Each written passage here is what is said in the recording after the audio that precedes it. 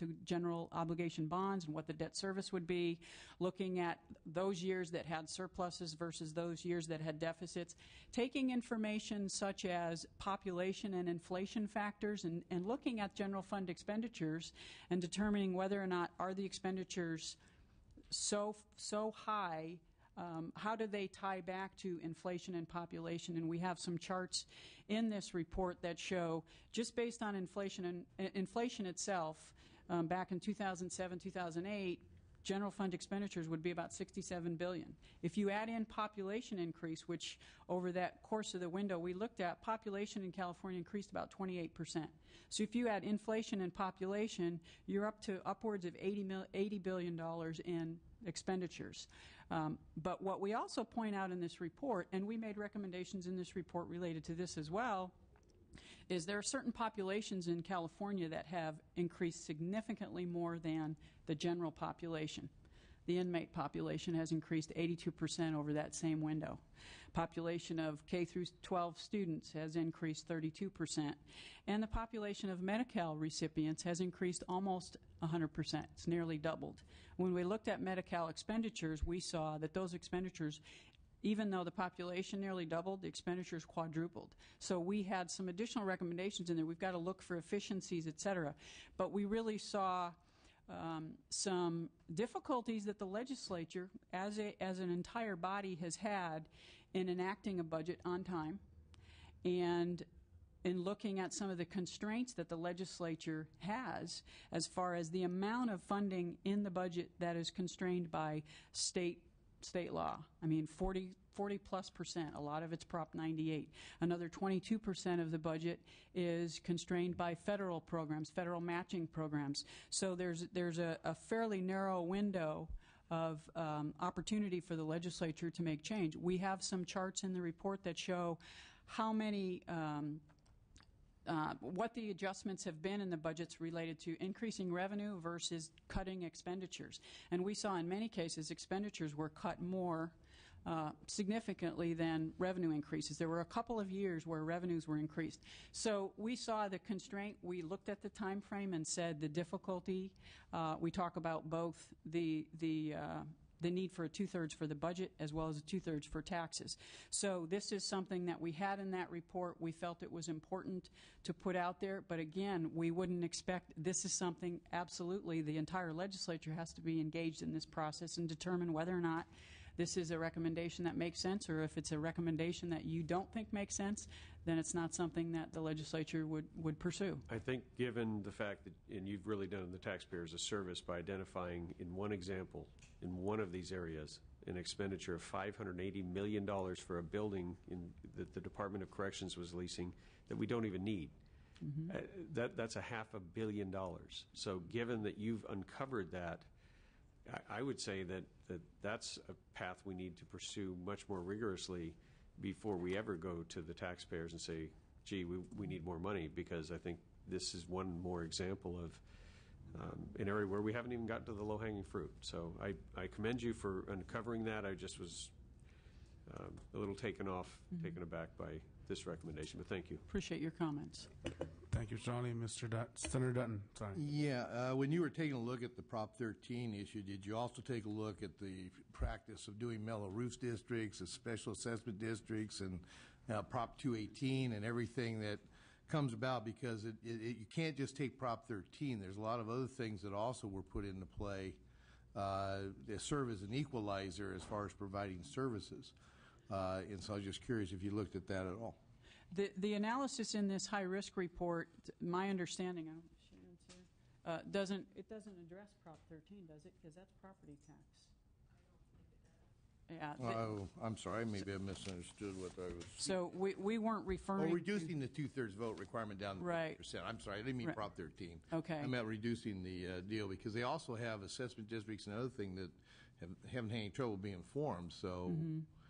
No, Senator, we didn't get into that kind of detail when we conducted our high-risk analysis. The 2/3 vote requirement, that's quite a history here in California as to requiring a 2/3 vote. Did you actually go back through the history of how the 2/3 vote requirement on raising taxes and passing budgets and so forth, how that actually historically for California, because it's been quite a history, quite a ride with that. No, again, we did not go back and look at the legislative history as far as we were doing an analysis of revenues, expenditures, trying to break down the budget into areas where the legislature's really constrained by either state requirements or federal matching requirements. So, no, we did not. Do you take a look at the work of the Little Hoover Commission as far as what they've done in the way of things that they've looked at? With regard to... I mean, we here look at Little Hoover reports all the time. Okay. As far as anything related to the 2/3 vote, if is that your specific question? I'm going to go in general. We certainly look at Little Hoover reports. Because you've been looking at compliance, and now it sounds like you're getting into looking at cost savings type things and so forth. Little Hoover's done some work in that. We came across a report, I think it was 1995 or 1996, when they made a recommendation to amend the Constitution with regards to the civil service status to allow for the contracting out with the private sector for some services. Have you ever taken a look at that?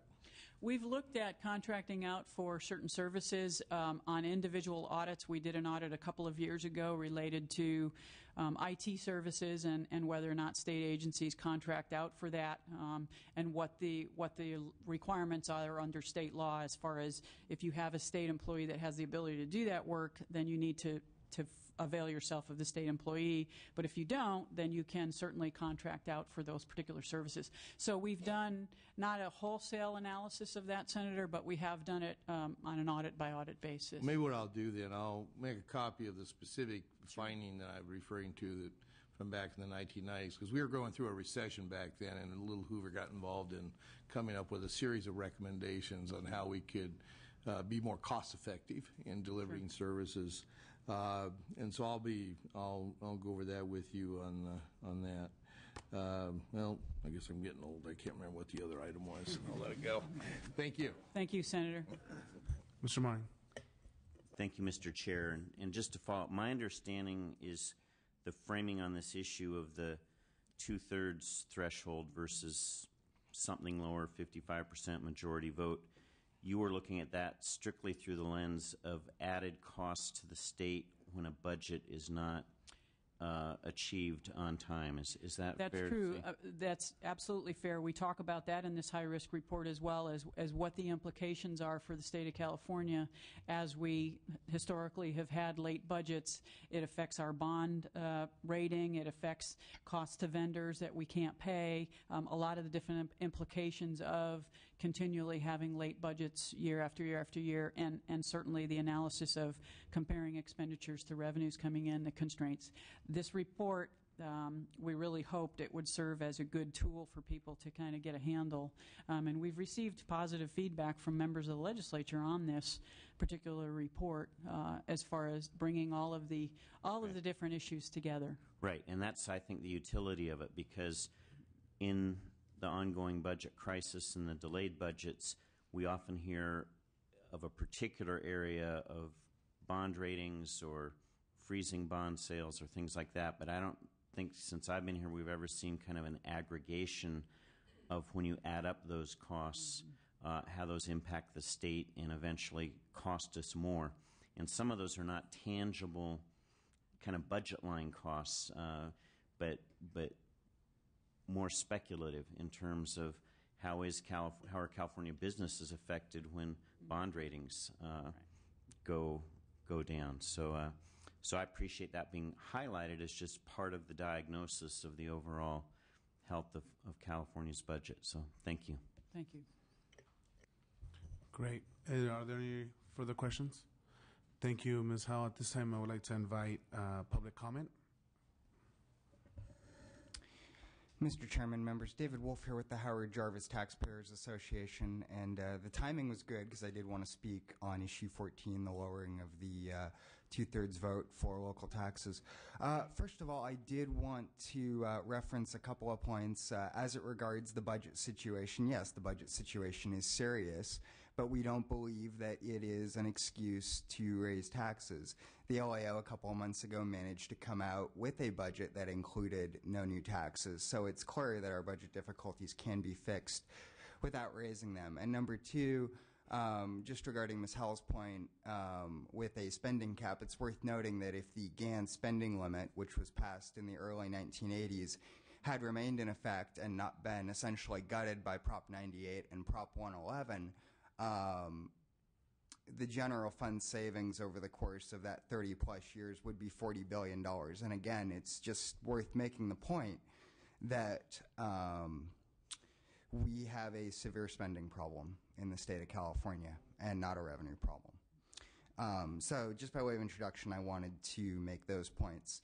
And I also wanted to thank Ms. Howell for a number of very, as Mr. Donnelly alluded to as well, a number of very strong and positive recommendations here that will save California taxpayers millions, if not billions of dollars, and streamline government. It's important when we're facing a $26 billion budget deficit to work hard to streamline government without cutting essential programs. And I think, Ms. Howell, your efforts here today and the efforts of the auditor go a long way to ensuring that happens.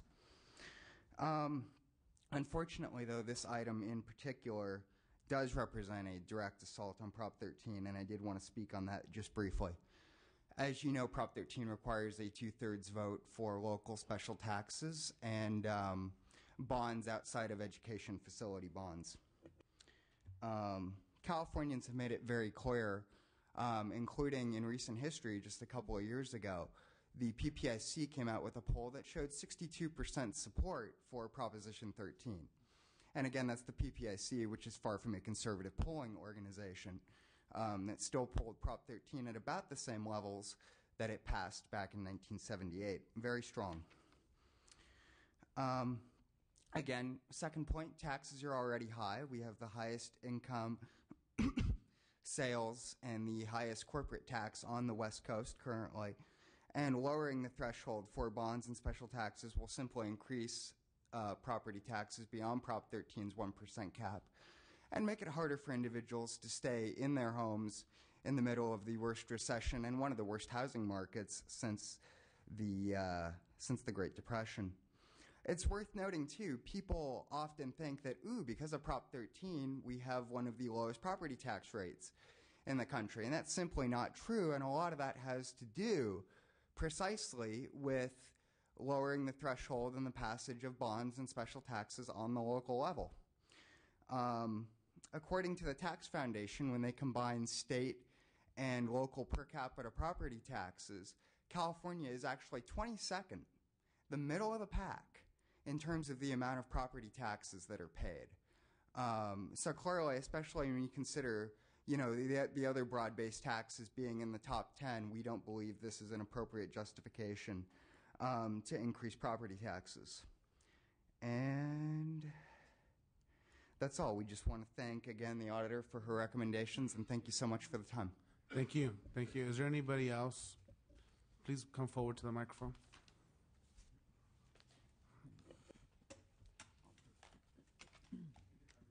You can come to the side.